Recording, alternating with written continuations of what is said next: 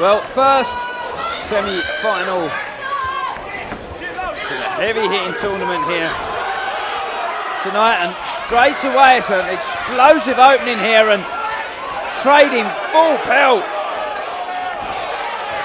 Gypsy King coming at crowd favourite Tom WARR here, and WARR by name and WARR by nature closes his man in, but huge size to his name, WARR.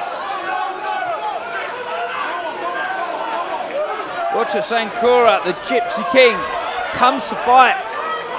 He doesn't care about a crowd screaming behind him. He's going to come and trade with this guy.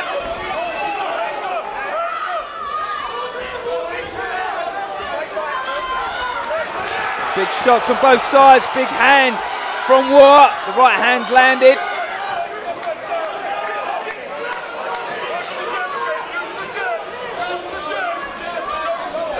That's the swing. He's getting screamed at from his corner to use his jab. At the moment, he's trying to throw the bombs over the top.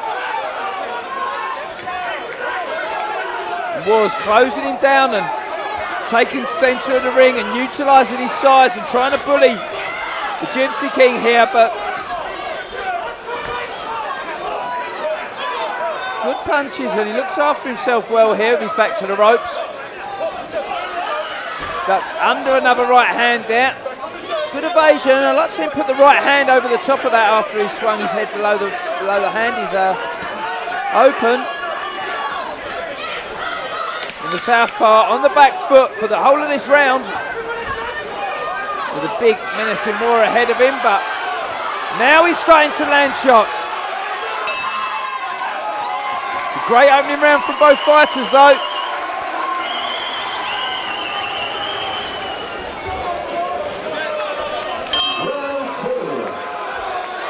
Well, second of three here.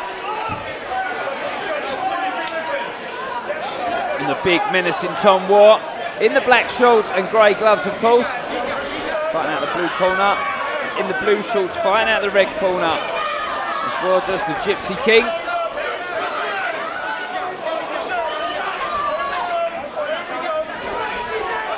Good flurry of punches from both fighters. Explosive, this one.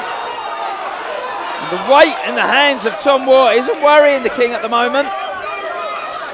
He's fighting very well on the back foot. Good left hand there.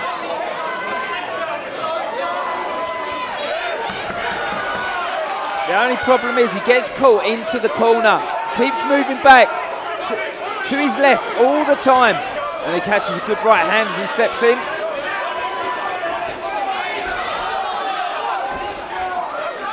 A little bit swingy at the moment for me, WARR. He needs to just work off his jab a little bit more. That right there is where he needs to jab.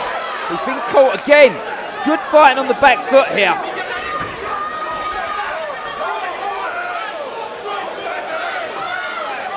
I would say he's winning this round at the moment for me, the Gypsy King. And just until this flurry of punches now. He caught him with the cleaner shots before. Now he's taking the damage, and it's WARR who's going to stop him here. I'll tell you what. That is a big turnaround from Tom WARR, because he won the first round, but the Gypsy King for me was scoring the cleaner punches as this round started. On the back foot, but then through comes Tom WARR and a demolishment.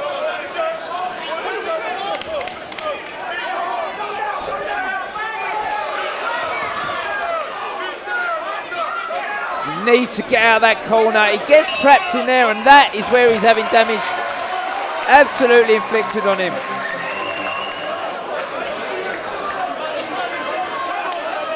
Well, third and final round. It's Tom WARR's fight to lose now. We need a massive round from the Gypsy King here if he wants to have any chance of going through. And this is where he needs to hit, and he does not want to go and find himself in that corner. Good flurry of shots there. It was a good left hand again. WARR's solid. He's a big unit. It's not rocking him. There's size advantage on him here.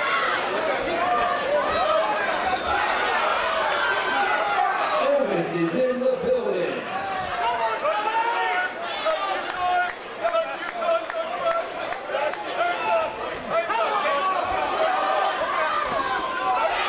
Still punching away and trying to find his way in there. He spun WARR round there. And WARR looks a little bit tired now.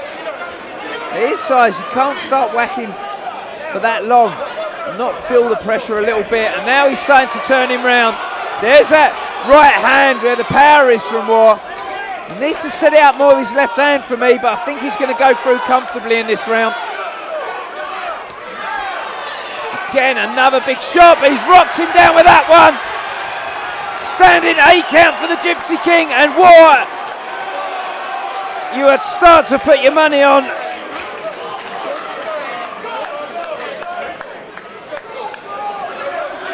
He's got to come out guns blazing now. He needs to give it everything now. Heart, determination, courage. Let's see what the Gypsy King's got. At the moment, he's back in that corner where he's just been tagged.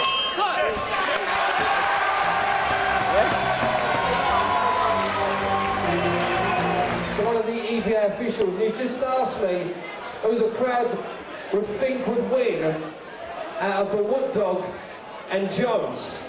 Who would we go for, crowd? Come on! Would we go for the Wood Dog? Would we go for Wood Jones? Ladies and gentlemen, after 3 amazing rounds for the 4-man challenge, your